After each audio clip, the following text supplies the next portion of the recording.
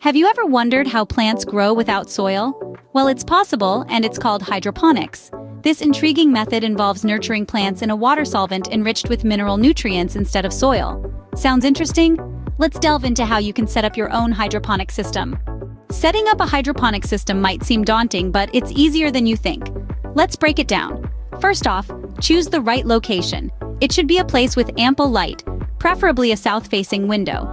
If outdoor light isn't available, artificial lights will do. Next, decide on the type of hydroponic system you want. There are 6 main types, including wick, water culture, ebb and flow, drip, NFT, and aeroponic. Each has its own benefits and drawbacks, so choose what suits your needs best. Now gather your equipment. This includes a reservoir, an air pump, a growing medium, and a pH testing kit. Once you've got your gear, prepare the nutrient solution. Use a balanced water-soluble fertilizer and mix it with water in the reservoir. Finally, it's time to plant your seeds.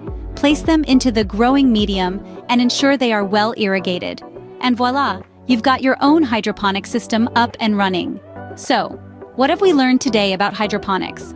We've discovered that hydroponics is a unique and innovative way to garden, completely bypassing the need for soil.